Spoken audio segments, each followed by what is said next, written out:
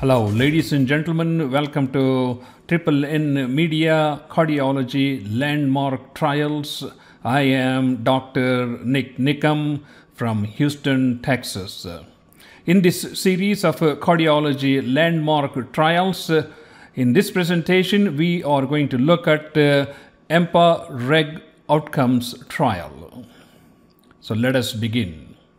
This was reported by Dr. Bernard Zinman in American Heart Association Journal. They looked at the effect of empagliflozin on cardiovascular outcomes and mortality in type 2 diabetes patients.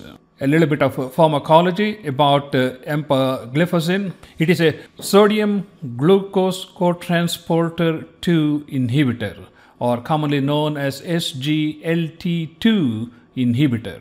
As you know, SGLT2 promotes glucose absorption in the proximal tubule. 90% of the glucose that is filtered is reabsorbed in the proximal tubule by this sodium glucose cotransporter. And it is primarily used in patients for treatment of diabetes mellitus. It interferes, as I said, the SGLT2 inhibitor. It interferes with the glucose absorption in the proximal tubule. Along with the interference of glucose absorption, there is osmotic diuresis along with loss of sodium in the urine. This drug reduces the hemoglobin A1C by a modest 0.6%. It depletes intravascular volume to a certain degree. It may cause hypotension. It also leads to weight loss and modest reduction of systolic and diastolic blood pressures. And all of these may have a positive effect in diabetics on cardiovascular morbidity and mortality, we will see. This study, Empa Reg outcomes, looked at 7,020 patients. It was a multi-center randomized placebo-controlled 3-arm study which involved empagliflozin 10 milligrams, 25 milligrams and a placebo in patients with diabetes mellitus with underlying cardiovascular abnormalities. It comprised of 72% of which were white, 22% were Asians.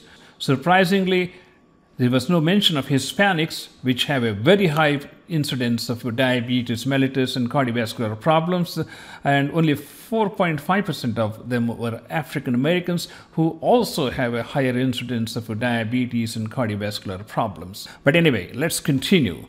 The study duration was 3.1 years. I wanted to keep all these numbers in mind. The mean age was 28% were female, 57% had diabetes of greater than 10 years. Myocardial infarction was noted in 47% of the patients, coronary artery disease in 47%, and 25% of them had coronary artery bypass surgery. About 77% of these people were on statins. That doesn't explain why so many people were not on statins, given the highest risk of cardiovascular morbidity and mortality. The features of the people who were enrolled in the study included adults with type 2 diabetes, a BMI of less than 45, hemoglobin A1C ranging from 7 to 10%, a glomerular filtration rate of greater than 30 ml per minute per 1.73 meter square body surface, and those with established cardiovascular problem. 46% had heart failure, 23% had CABG. As I said, this was divided into 3 groups. The empagliflozin was divided into 2, one with the 10 milligrams, the other one with the 25 milligrams, and the third arm was the placebo-controlled group. And here are some baseline characteristics of these patients, and they were adequately treated for their diabetes with multiple medications including metformin, sulfonylureas, thiazolidine drugs along with insulin, I want to bring your attention to, more importantly, cardiovascular comorbidities in these patients. Myocardial infarction was noted in 46% of the study group. CABG was noted in about 23-24% of 24-25% of the population, but heart failure at baseline was approximately 10%.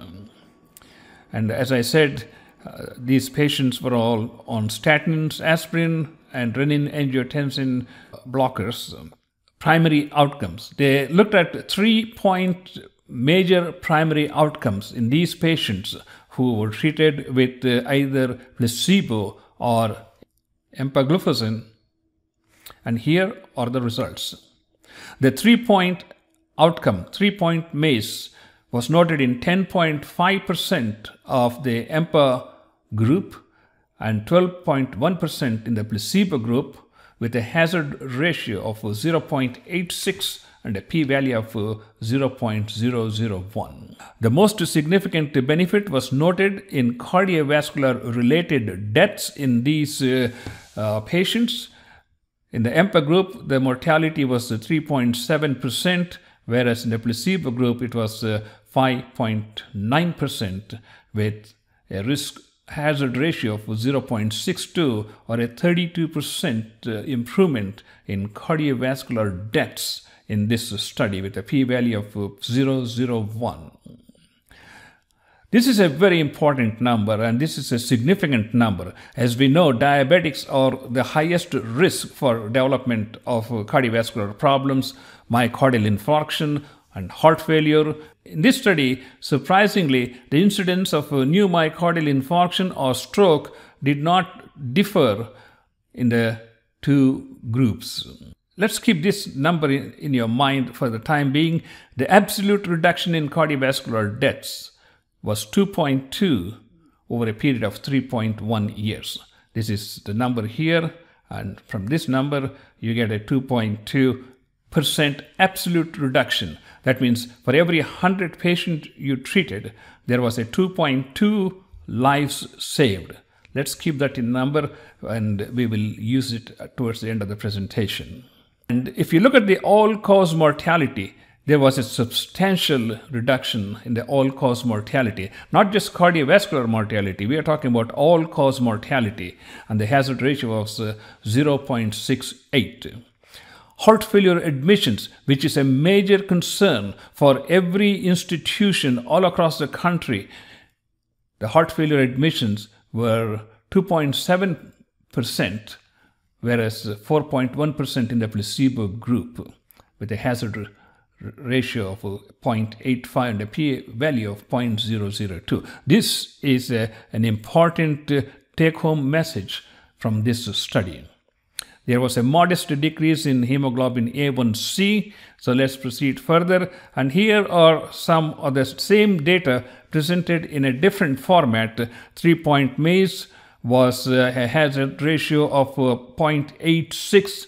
The most benefit was noted in cardiovascular related deaths with a hazard ratio of 0.62, and non-fatal myocardial infarction and non-fatal strokes did not show significant benefit in the treatment group compared to the placebo group. The secondary endpoints like heart failure admissions, cardiovascular deaths, all-cause mortality, and if there were any differences between empagliflozin 10 or 25 milligram. Let's look at those results. And here is a heart failure, hospitalization, or cardiovascular death. There was a clear improvement in patients treated with empagliflozin compared to the placebo group. Similarly, heart failure, hospitalization, and cardiovascular death, there was a substantial improvement in the group that was treated with 10 milligrams of empagliflozin versus 25 milligrams. So there was no difference between the two different dosages. 10 milligram was as effective as the 25 milligram empagliflozin. Let's look at hospitalization or death from heart failure. Again, there was a significant improvement in these patients at the end of 4 years. The newly discovered heart failure patients also fared fairly well in terms of reduced incidences. The hemoglobin A1C decreased by approximately 0.6%, and it was not much different between the two dosage groups. There was a modest weight reduction of approximately 2 to 3 pounds, and it was noted in the treatment arm compared to the placebo. Similarly, there was a drop in the systolic blood pressure by about 4 to 5 millimeters of mercury, and a diastolic blood pressure by about 3 to 4 millimeters of mercury in the treatment group and also in the placebo group. I don't know how the placebo group kept up with a reduction. Maybe just better follow-up of these patients because they are enrolled in the study. All right, they looked at the outcomes in patients with prior myocardial infarction or stroke with the patients who did not have cardiovascular problems to begin with.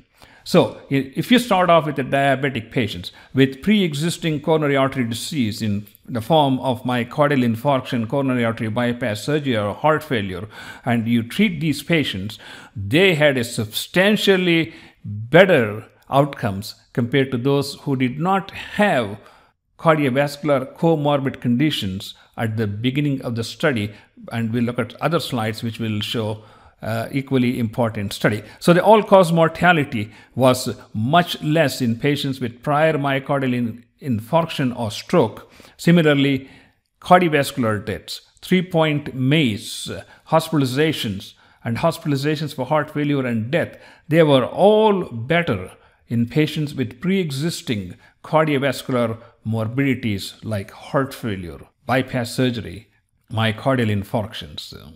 And here, it did not make any difference as far as the age is concerned, kidney function is concerned, whether they were on insulin or not, whether they were on ACE inhibitors or not, whether they were taking diuretics or not, whether they were on beta blockers or not. In every group, there was a favorable result in hazard ratio compared to the placebo group. It favored the empagliflozin group. All-cause hospitalizations were also reduced in this study. And in this study, we can see heart failure, hospitalizations, or cardiovascular deaths in patients with history of heart failure at baseline or not. And clearly, if they didn't have heart failure to begin with, still the empagliflozin group fared better in terms of heart failure, hospitalization, and cardiovascular deaths in both groups. Outcomes in patients with or without heart failure at baseline. Again, it did not make any difference whether they had cardiovascular problems or not. Even those who did not have cardiovascular problems to begin with, they all showed favorable results. So in conclusion, ladies and gentlemen, empagliflozin reduces all-cause mortality. And in particular, it reduces cardiovascular mortality. Certainly, it reduces hospitalizations for heart failure in patients with diabetes.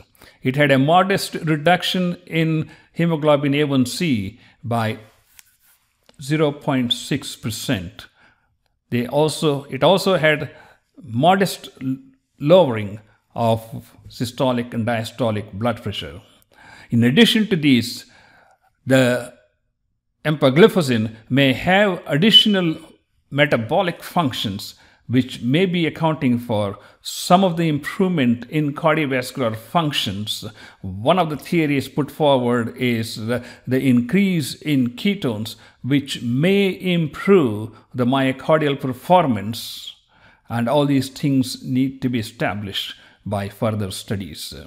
Let's look at this number again, cardiovascular deaths, absolute reduction was 2.2%. So for every 100 patients that was treated with empagliflozin, there was a 2.2% reduction in mortality. That means for every 100 patient that was treated, you saved 2.2 lives. But if you look at the cost of this drug, this is just from today. The retail cost is approximately $600, and with the best coupon that you can get from discount stores, $504. Unless you have a very robust prescription plan, and if you're paying cash, it's going to cost you $6,000 per year for treatment with empagliflozin. And if you take $6,000 for 3 years, because the mortality is spread over 3 years, so that's $18,000. And if you're talking about 100 patients to save 2.2 lives, the cost of saving 2.2 lives will be approximately $1.8 million. It may not make any sense being a scientist, being a clinician, being a healer of human suffering. Cost should not be an issue. But in this day of modern medicine, everything matters. When you are dealing with HMOs, when you are dealing with corporations running medicine, all these things come into account. So ladies and gentlemen, this is an overview of the Empa Reg outcomes. This is Dr. Nik Nikam, and please do subscribe to our YouTube channel and watch other cardiology landmark trials on our channel. Have a wonderful day. Thank you.